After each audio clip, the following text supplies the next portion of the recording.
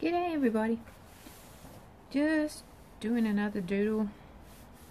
It's Friday afternoon. Woohoo!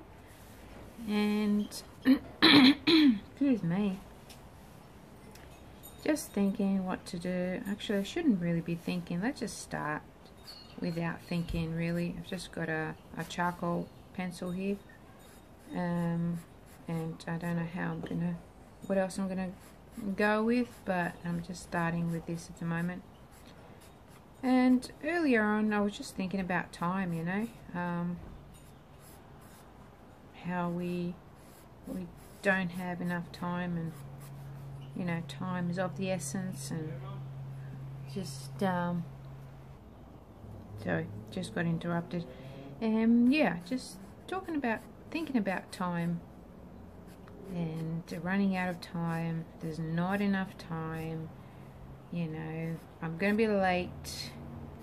So really,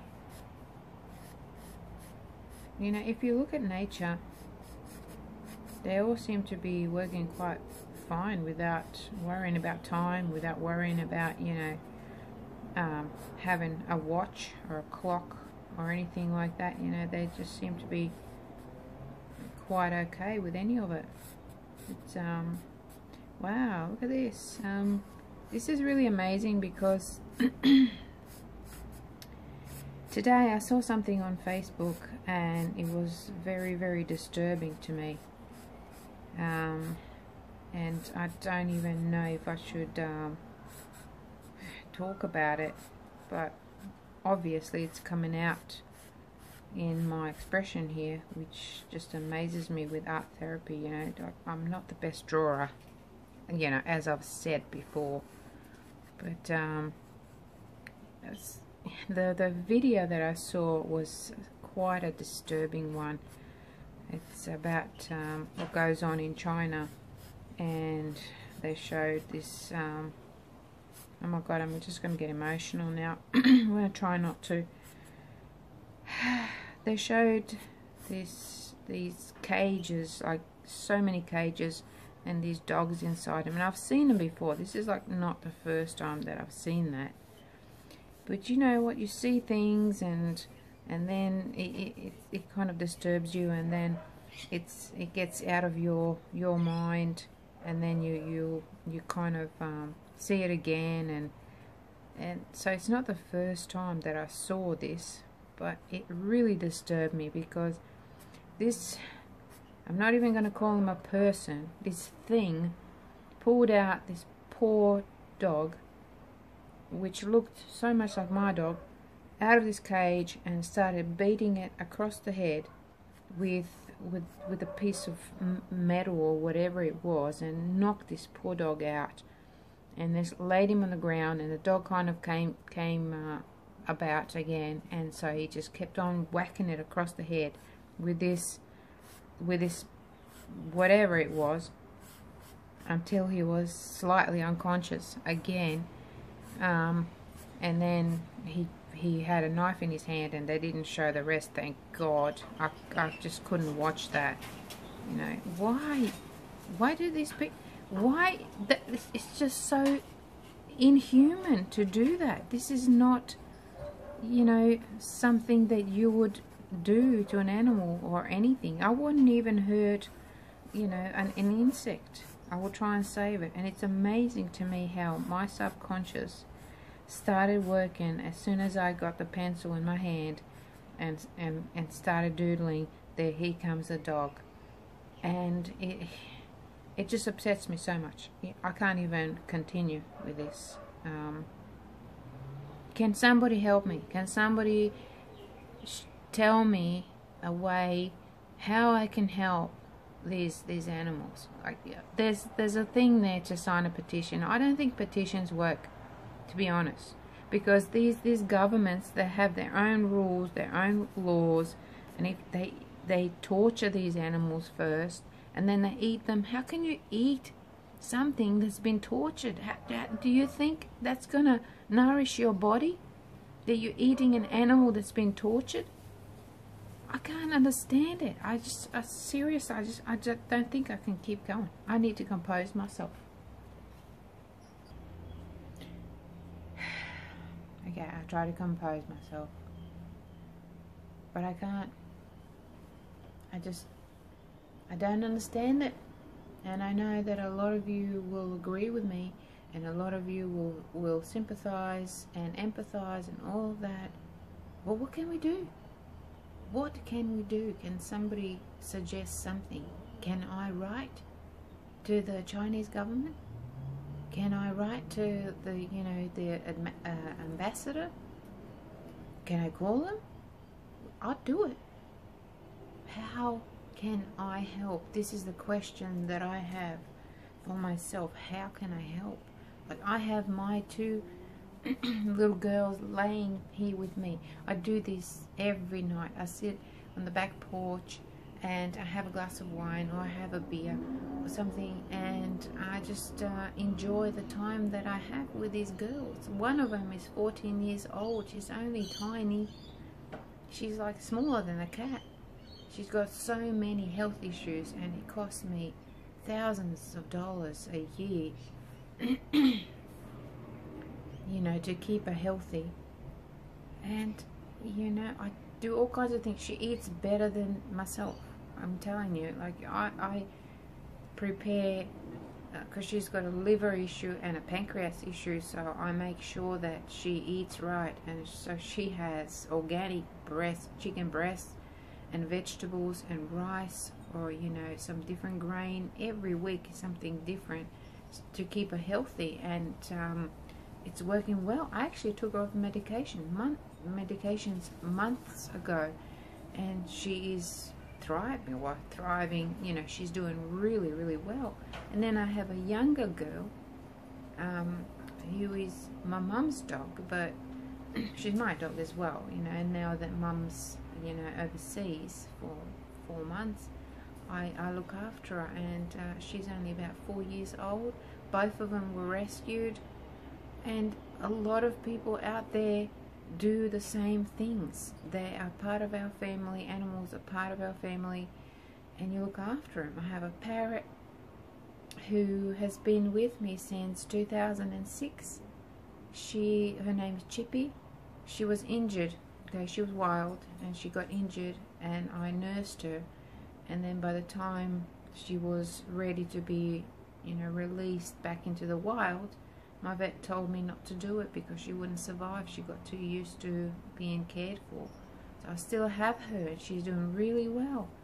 I have a bearded dragon who's hibernating at the moment. He's also rescued and also being looked after really well.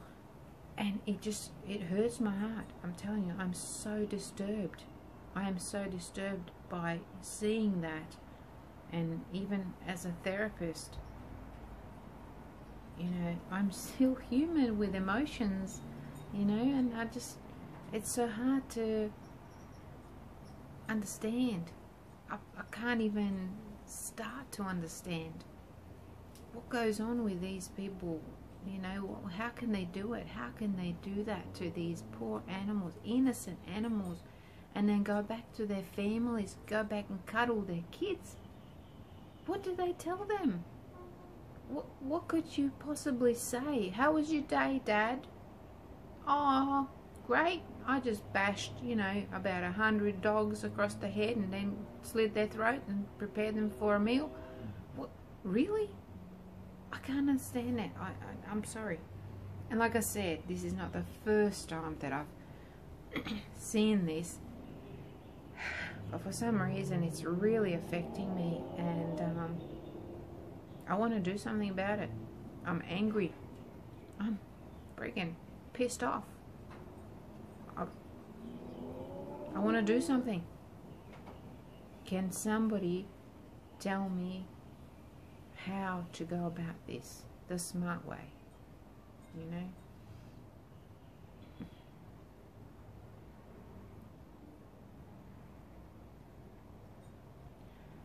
I'm just really emotional at the moment.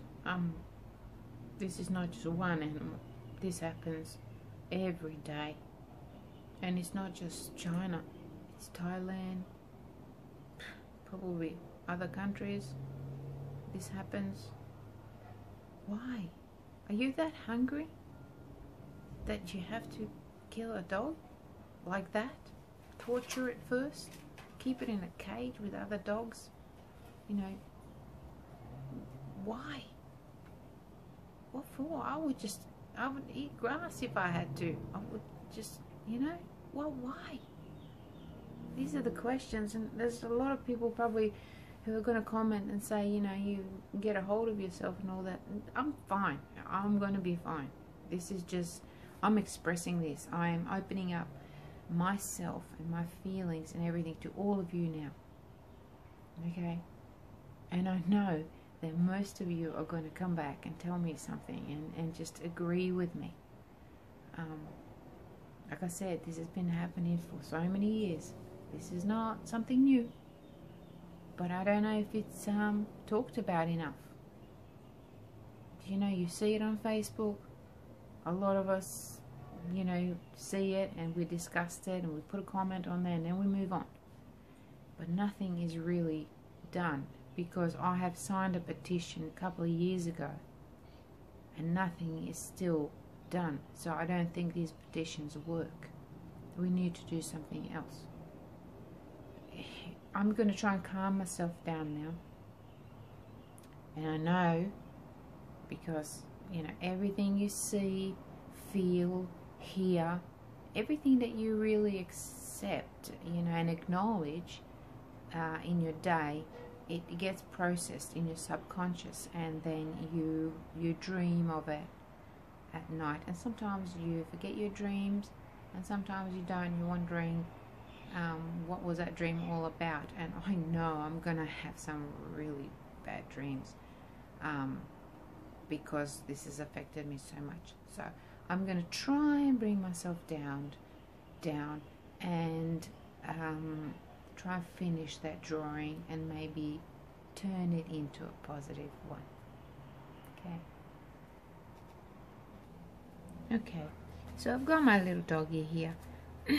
I'm gonna try and turn this into a beautiful, happy environment for this little creature, little living being.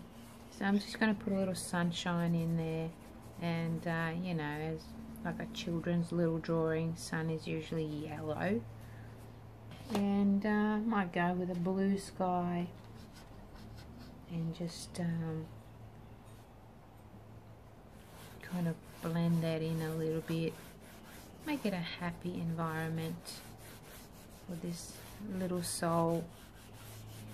Dogs have souls too, and I really believe that they've been put on this earth for us to have a friend.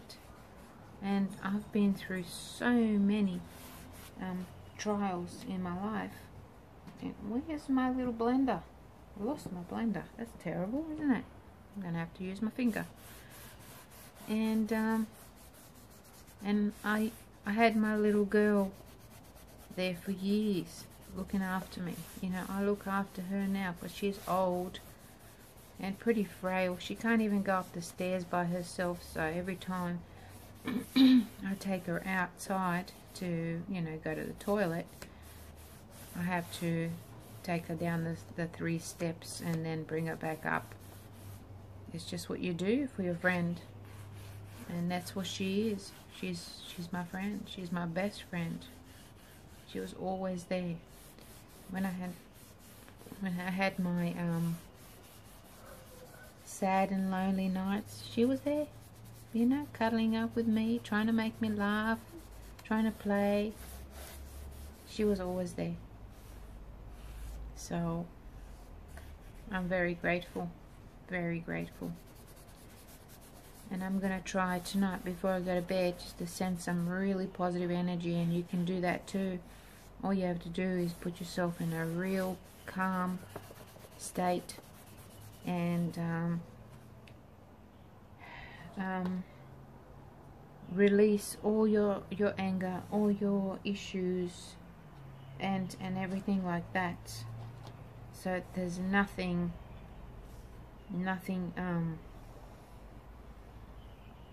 that's kind of that's gonna go up there a bit. So there's no negativity. you know. The sun's shining that way, so the shadow will be on this side and here, so I'm just doing that right now, putting a shadow in here. So some hills and things like that, mountains. So you can do that. You can relax yourself, put yourself in a beautiful, beautiful state where you can send some really, really cool energy out there, and just send blessings to these beautiful beings, and not just dogs and cats and things like that, just anything, anyone really. You can do that. It's amazing what you can do. It's amazing how connected we all can be, really, through our minds, because the energy has no limits. It travels across the world and beyond. It's quite a spiritual experience. You know, I remember when I was studying art therapy, and we had this exercise where we all had to do this and kind of experience this together, and we each had to imagine a person and bless that person and just visualize that person. So what I did at the time, I was married, and I imagined my husband at the time, and sent blessings and all that kind of stuff. And then when we got home, I asked him how his day was, and he said he had some issues and he had some problems and things.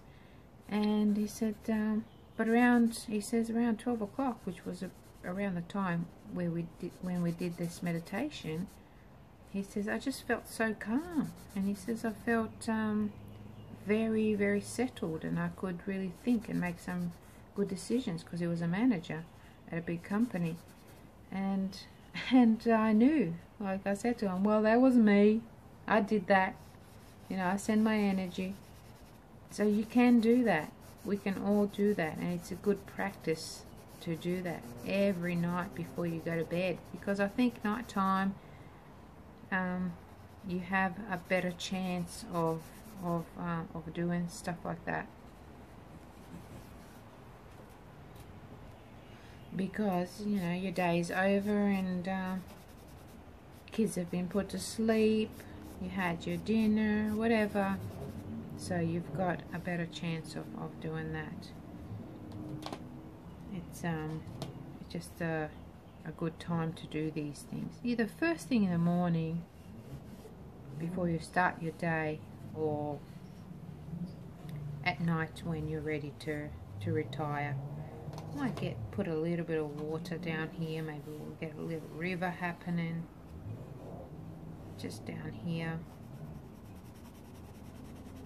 Trying to create a really nice natural kind of environment.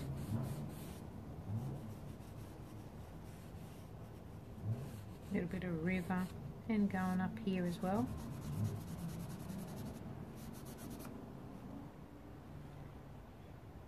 And then my pencil, my pen. Might just get some more, a couple of more dogs in here. Maybe just here, because this one looks a little bit lonely. Like I said, not the best drawer.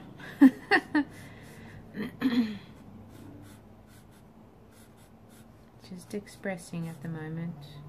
Oops, go back that way a bit more.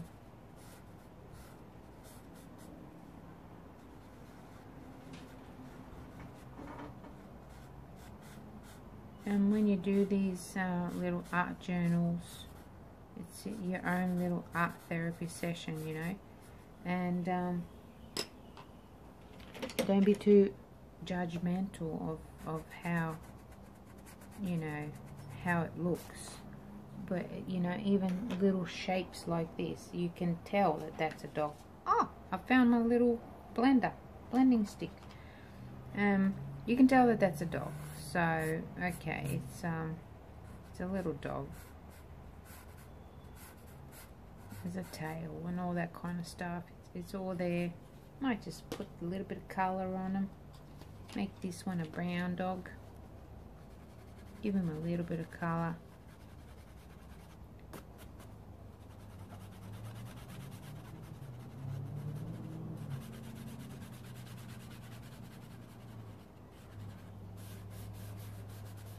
And just blend it in with your fingers, which is the easiest way, really.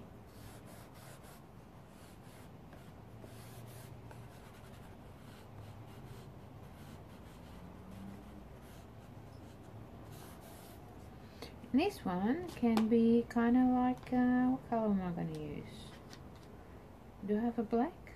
Make it a black dog or maybe a grey dog? It can be grey. It can be like a little blue cattle dog, maybe. There he is. Maybe just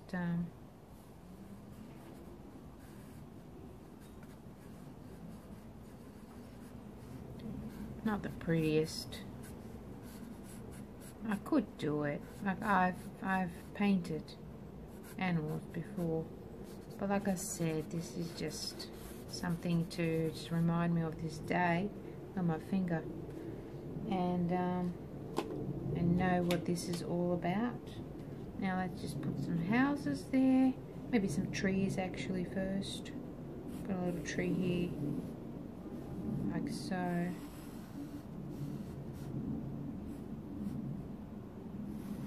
Get some branches happening.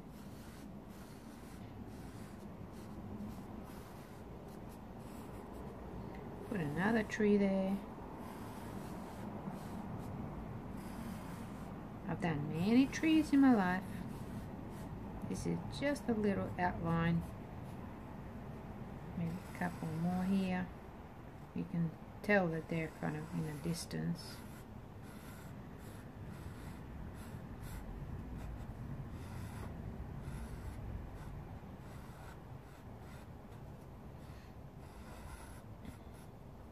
And maybe put a little house here, because these dogs have a home and they're just wandering about. A door, some windows, maybe a big sliding door here.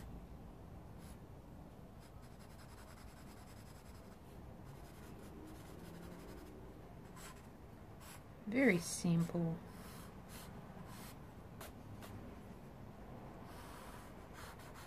Just try and create an environment here, you know, trying to bring some positivity. And I can tell you one thing, I already feel better. And art therapy is just an amazing way to get some clarity, and also to calm you down, relax you, and get you all set up for the day. And that's what we want to do. That's what we're trying to do anyway.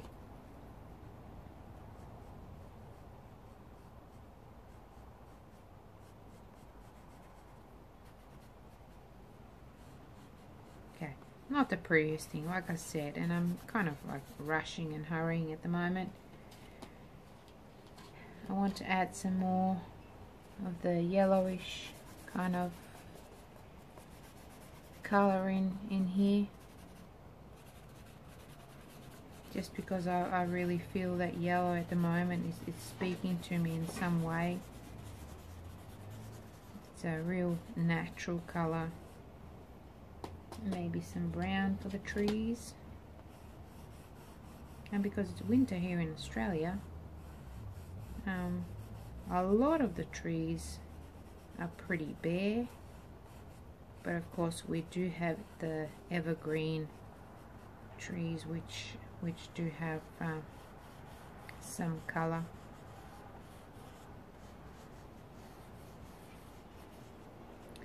So there you have it. I'm just going to leave it at this. I don't want to make it pretty. I could go ahead and start shading things, but I won't. It's just for the sake of this video. It's not an actual art piece. Just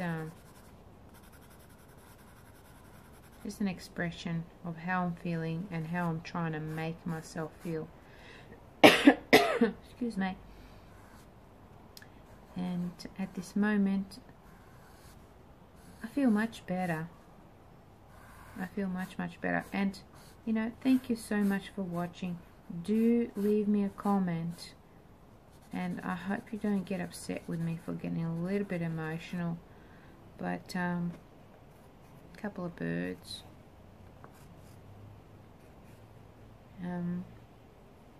Just, I'm human, you know, just like everybody else is, and this is my way of expressing myself.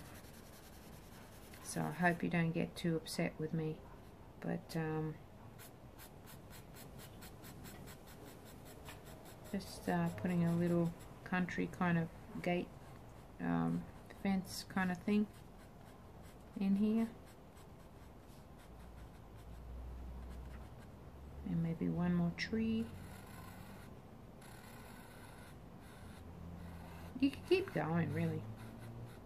Add more things to it. I'm much better at painting than drawing, to be honest.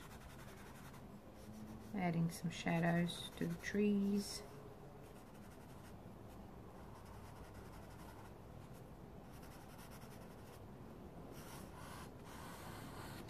And that's it.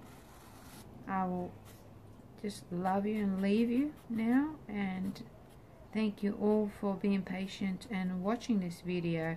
And if you have anything to say, don't be shy, say something, open up, and you are quite welcome and free to express your feelings and emotions on my channel about whatever.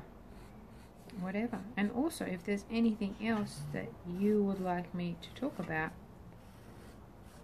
or you know, do a bit of a brainstorm, just let me know. I'm here for you. We all share similar thoughts and emotions, so it should be interesting. Okay, this is it for now. I will love you and leave you, and I'll see you in another video. Bye for now.